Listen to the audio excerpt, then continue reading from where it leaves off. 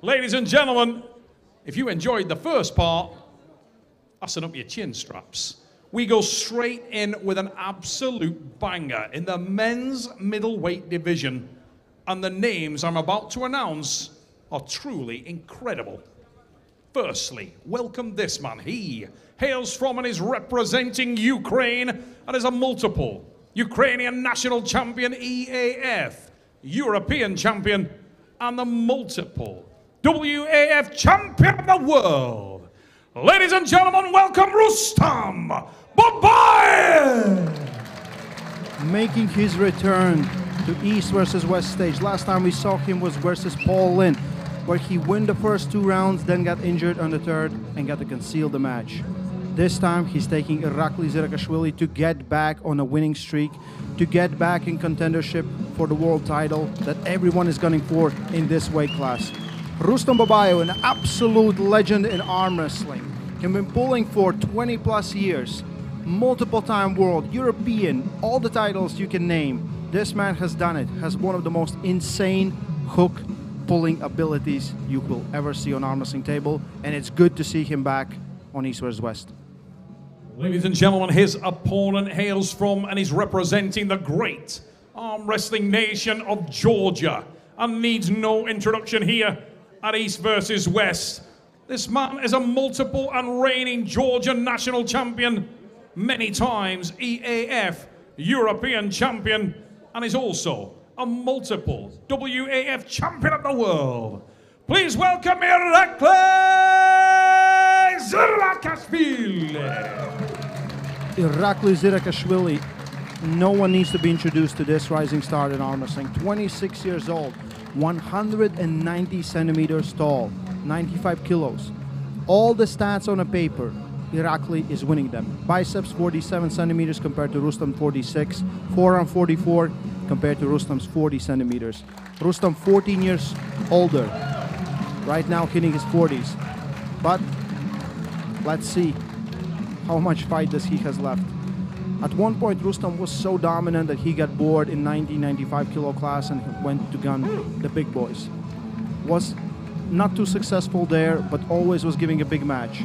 Right now, he's back to his weight class, pulling young rising stars like Irakli Zirakashvili.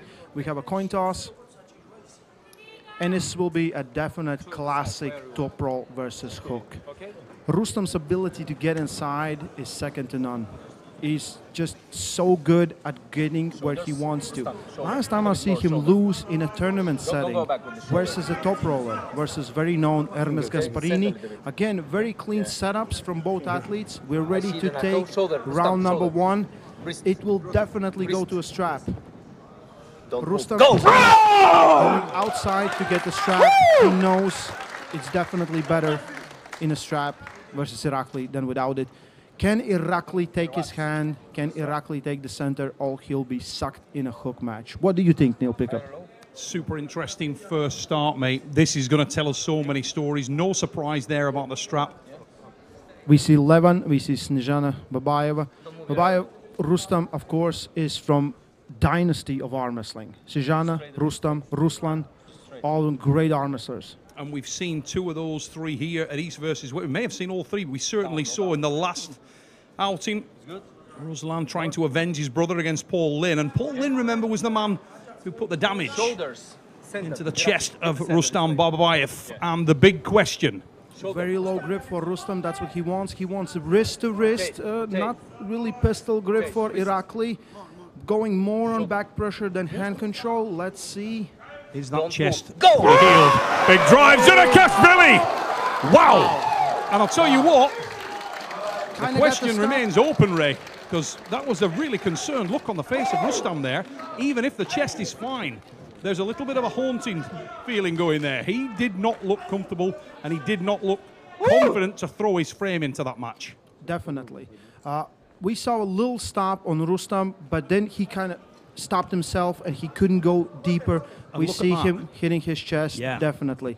When someone as powerful as Irakli Zirakashvili, we have seen those crazy bicep lifts. And in his interview, he told me he was ready to pull in a hook. Listen, there's some mental scarring that goes on when you have a serious bit of damage. You've been there and worn the T-shirt, and you go from a situation where you're supremely confident to hit hard into a match and really launch your frame in there with abandon to some unknown force sitting on your shoulder and tying you back a little bit. Your confidence has gone, and it might take a couple of outings for Rustam to feel like he can do that again. He certainly didn't there. For him, I think it's very hard to get back in the game because everyone remembers you as a great champ, as the guy at the top, and now you are thrown into a match. Maybe you're just outgunned everywhere. Maybe you're just not yet the guy you used to be. Maybe you needed a little easier match to start it going, But let's see what Rustam is made of. Nominated strap, Ray. Both men looking for that, and a little bit of concern on Team Babayev's face there, and you don't know what was said in the corner, but he certainly was concerned about that pec. We saw him rubbing it furiously, bumping it in the corner, just trying to get some blood in there. It'd be nice if there was a settling point here and we could see him get some confidence back, if nothing else. So Zirakashvili, it's all about him at the moment. He was the guy that made the run in. He kept that wrist flat, he took control and moved hard to the side, Ray. Looks very, very confident, Irakli. Don't move. Go! Wow! Much more aggressive. Drive. Elbow foul for Rustam. Much better, much better. I think Irakli underestimated. He thought, okay, I got the first one easy. May I'll just, play around. You don't play around with likes of Rustam Babayev. Now, turning point. Did Rustam feel comfortable, confident there? Look at him coil up. This is the man we've seen in the past. Here comes that big, aggressive, booming hit. Zirakashvili going to need to react, but he's turned. His palm is to the ceiling, and Rustam Babayev is back in the match. 1-1, Ray. 1-1. Yeah, that's what we wanted. He kind of tested it, and I think he knows. He's like, oh, good. It's good. It's good. And he knows he has to fight. You can't wait on Irakli. And with Irakli, it's a big problem. He has lost these kind of matches versus strong side pressure pullers, inside pullers. And look right here. Rustam just sucks him in a hook, takes his pronator, turns his palm up and just drives him to the side. And look at the smile on the face of Rustam Babayev as he goes back to his corner there. It's almost like an awakening. He was suddenly thinking, you know what, maybe I can do this. And that confidence starts to drip back into his system. And this is getting more interesting. Now, importantly, it was the second start and nothing could be done about it. And you do think, if you're in Zirakashvili's corner now, he got a first hit. He knew exactly what was coming. Yes. You could say, okay, he underestimated it, but not the second time. I look at Irakli, and a lot of times we'll see he's just so strong that he doesn't use a lot of hand control. What he's very used to doing, back pressure. And he wins matches just by that. He doesn't need that hand control. Right here, he needs a low hand grip. He needs to engage his small finger. He needs to engage his pronator to block rotational force, supinational force, or cupping force, whatever you call it, of Rustam Babayev. Again, nominated strap, goes right in. Buckle on Rustam, which makes no difference because Rustam is not fighting for the height. That looks very low. Unbelievably low. Unbelievably. But if it's low for both guys, right? It's it is. It is. It is. And I feel Rustam, it's... If you're Rustam there, you're you need happy. it higher. Yeah, but I think as soon as they're going to buckle up, this will slide up and it's going to create will, a but slack. I think he wants that low anchor point, Yeah. mate. He's looking to, Yeah. because there's a degree of back pressure going in there as he kicks that supinator. Much better grip, I feel, from Irakli. He's very, very low, like nice pistol grip, but he needs that knuckle down. Much better, much better. Rustam holds on, flat wrist, drives to the side, 2-1. And one thing we saw again there, this match really taking shape now. And when the hand and wrist is exposed, in the days of old, we'd see Rustam Babayev bite down on the mouthpiece and go hard to the side. And he's not confident to do that now, Ray. There's an element gone. It's not yet, there Neil. yet. Not yet, Neil. He needs to be turned in. He needs to have look at the fingers there, also bunched up. Didn't get what he needed. Credit to Zirakashvili there. Irakli took control. Really good use of the pronator. Adjusted well. That's a solid low hand and really good aggression to the side. good adjustments made by both of these athletes. Let's see what round number 4 will bring us. Right now, both of them have exchanged wins and losses. And right now, we're going into round number 4, maybe even round number 5. We'll see. Rustam has to win this one. He has to turn Irakli inside. Buckle will be on Irakli's hand. That's a favor to Rustam. Maybe Buckle is playing a big role in this one. I think so. Zaya there working in the corner of Rustam, trying to get that lactic acid out of there. It doesn't look like there's much exertion, but these guys are at the absolute red line, and you can see how inflated the forearm gets there. Both men will be feeling it at this stage, but you do feel like the youth is on the side of Irakli Zirakashvili, and he looks the fresher athlete, and he looks the more confident athlete also at this stage. Definitely. Rustam has to take control. He has to get inside. He has to maybe a little bit drain Irakli's back pressure, because if you leave it fresh, he still has something to work on. Super shallow grip as well there from Rustam on that last start, and a big difference maker was the position of the elbow for Irakli Zirakashvili. And it's like you said in that second round, was there a little bit there of shell shock from Zirakashvili, because he got the first one so easy. It's quite possible that he thought, oh, job done, and you just back off that a little bit, and at this level you're punished for it, and he was. Nominated strap. Levon Zirakashvili said this match is 50-50, and it's kind of looking like it is 50-50. He knows the threat that Rustam Babayev is, and he knows how good his training partner and friend Irakli Zirakashvili is. And he picked 50-50, which says a lot.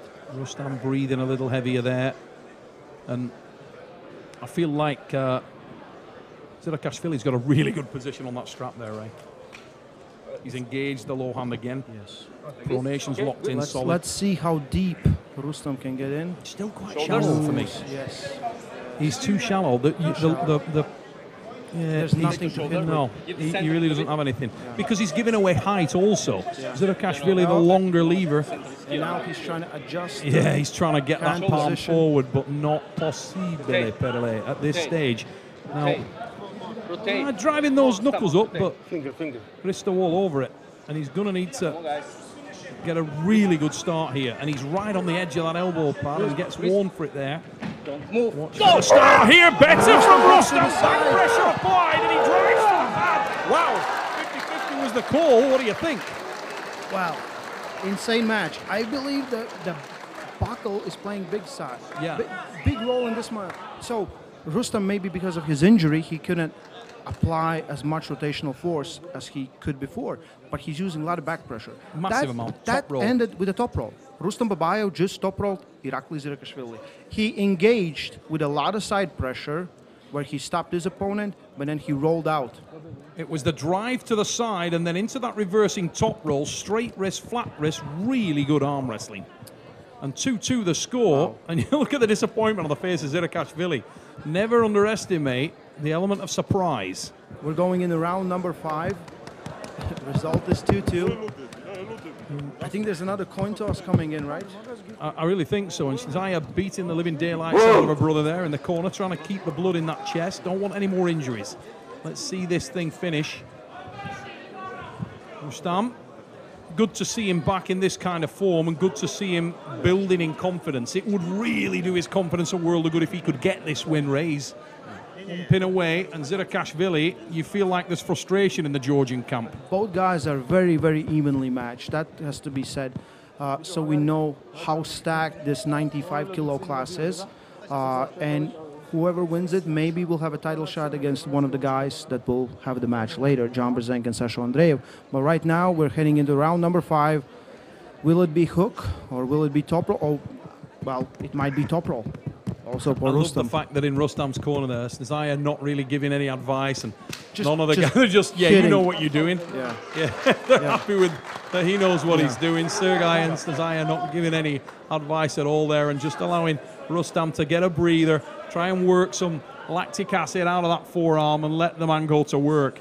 In the corner of Zirakashvili, absolute polar opposite approach. The Georgian coach and Levon. A little bit of harsh words for Irakli. Feel he can do better, needs to do better. This is it, the money round, Ray. This is it. This is the moment. Whoever wins this takes this one. We are ready for the start again. Low handing for Irakli, which is great. He needs to stop the rotational force of Rustam. We see the pressure on Rustam. Getting ready.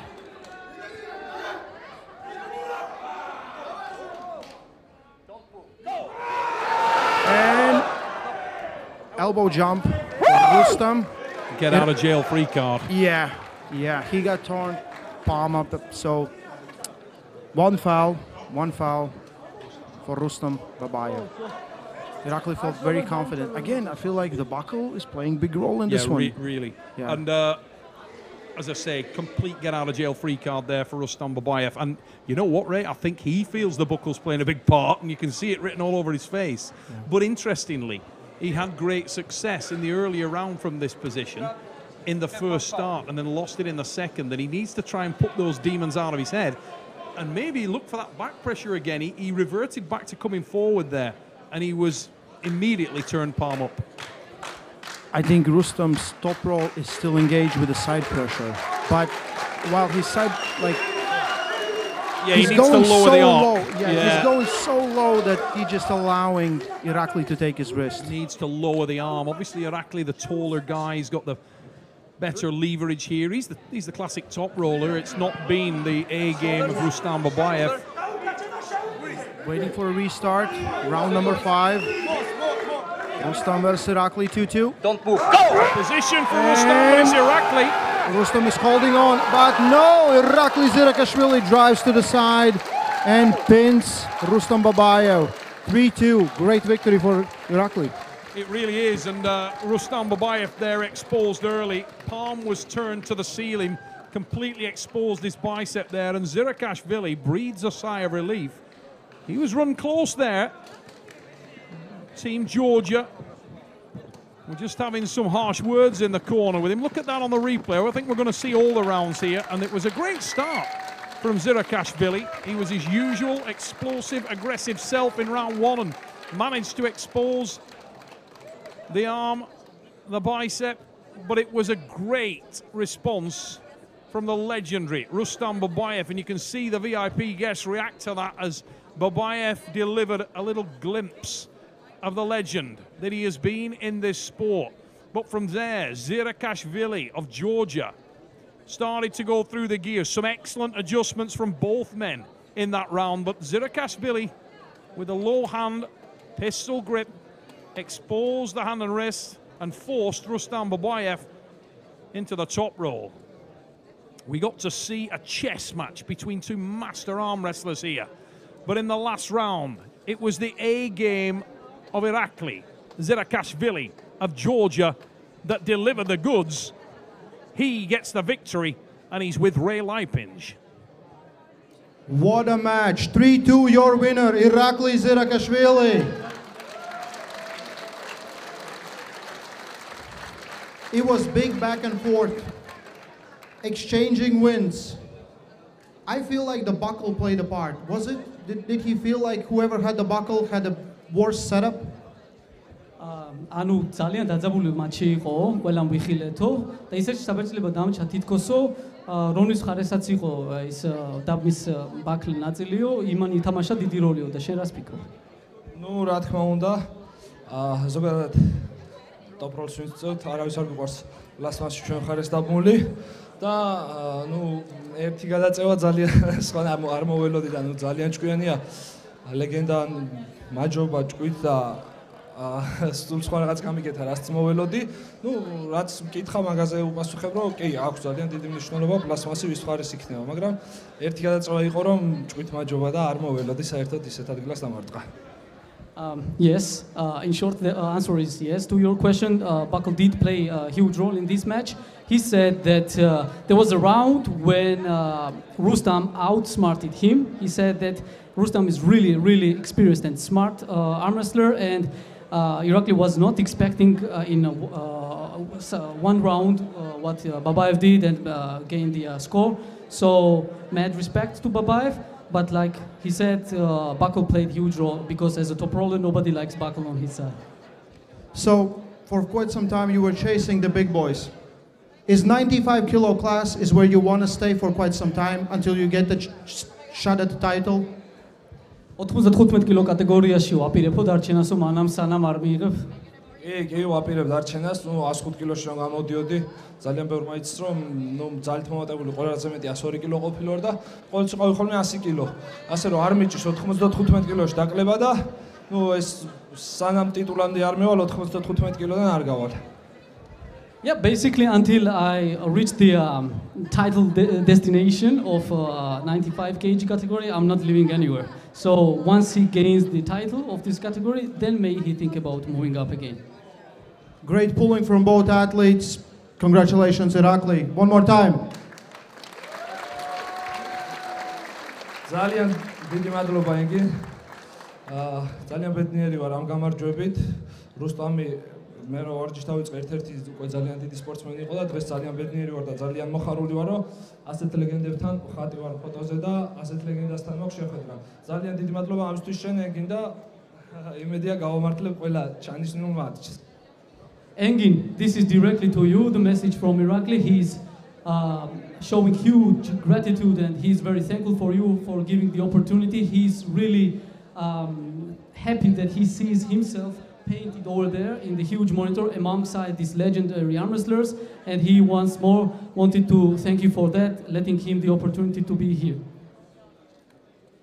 He 100% deserves to be here, and let him be ready for Pauline in January. And the winner of this match is gonna go for a title match for the 95 kilo. ქართველებისთვისაც გადავთარგმნი უცებ. ანუ ირაკლის შემდეგი მატჩი არის იანვარში, ეგინმა უთხრა რომ მზად იყოს პოლენისთვის, ხოლო გამარჯვებული ირაკლისა და პოლენის შორის შეხვდება უკვე თასის მფლობელს.